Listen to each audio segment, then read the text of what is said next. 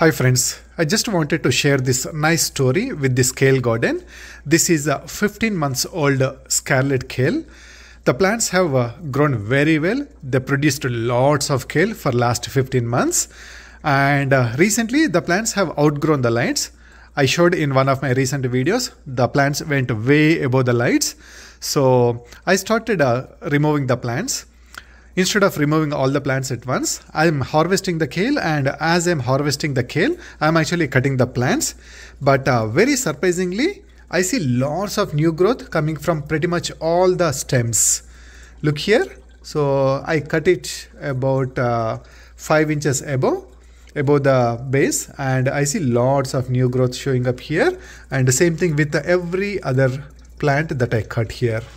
And look at this. This one has even more growth. So this is very nice. And here is one more stem. I cut it a little bit above here, but look at this beautiful growth. Wow. So now I'm going to give these plants another life here. I'm going to cut all the plants like this. I'm going to cut the remaining plants as well, and see how nicely this kale is going to come. Look at this. This is really a very tall kale, but it just fell and started growing under the lights. But otherwise, it would be a lot above the lights.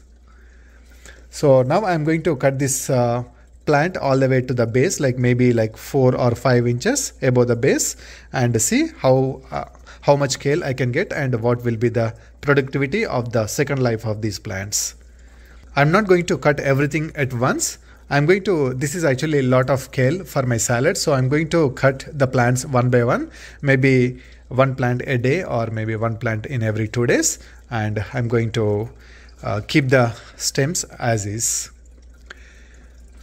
These plants also infested with aphids.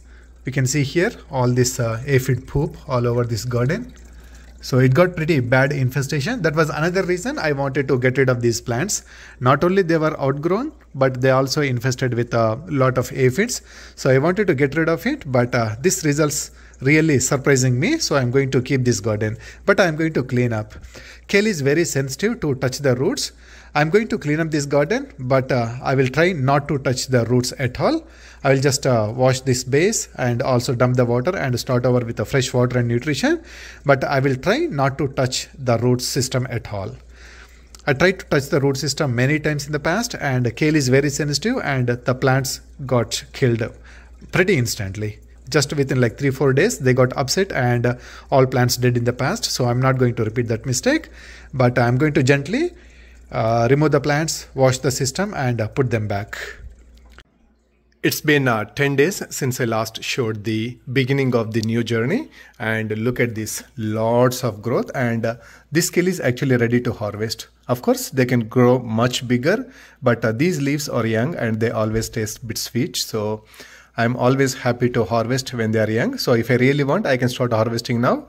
But what I want to say is, like, the growth is really amazing here. I think this is actually most productive way of growing kale. I think when they are growing like this, I don't see a lot of yield here. Look at this. This whole stem is just hanging there, and this is the end, and this is where the growth is. But cutting it and getting a lot of side branches looks like a much productive way. I think this is what I am going to do. I just learned this nice thing. This kale variety, actually, I really like it. I like these purple colors. I definitely like this kale. But because the plants are growing so big, I thought this is not the right variety for hydroponics. But now I learned that I can actually cut the plants and let the side growth kick in and make the plants much more productive this way. Wow, definitely this is a nice finding. Alright, that's pretty much I wanted to say. I actually wanted to cut all these plants, but I didn't get time. I'm just letting it grow. I'm just keep adding the water and nutrition like this. But whenever I get time and whenever I get chance, I really want to cut all these plants to the base and clean this garden and let it grow. Look at this plant. It got nice twist and still like pretty big. If I actually pull it all the way, it is way above the lights. But nicely, it is basically taking nice turns and staying under lights. So this is good. But I really want to cut it and let the side growth kick in on all these plants. I feel like this is just the beginning. Let's see where it will end. But I just want to share that. This is one most productive way of growing kale. Maybe I can apply this technique on all kale varieties, but definitely it is proven to be working for this scarlet kale. Alright, that is all I wanted to share. Thanks for watching and happy hydroponics growing.